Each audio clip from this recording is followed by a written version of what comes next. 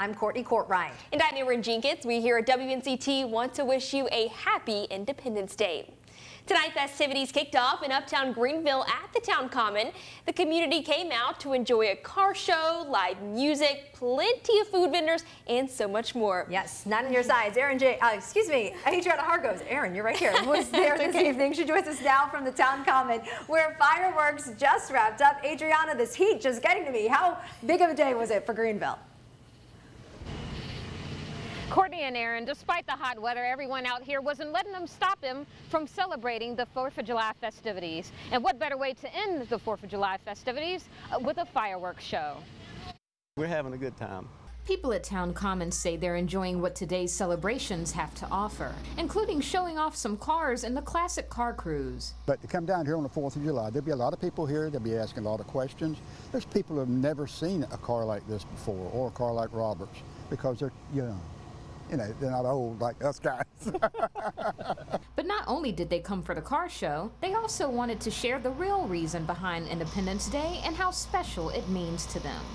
Well, I've got 3 uncles who were in World War II, and 2 of them did not make it back. 1 did.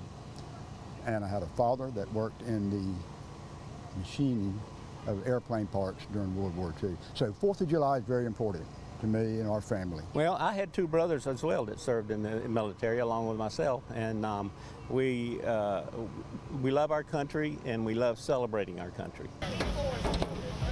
One vendor came all the way to Greenville from Goldsboro. Hey, super excited, super excited. This is what we do.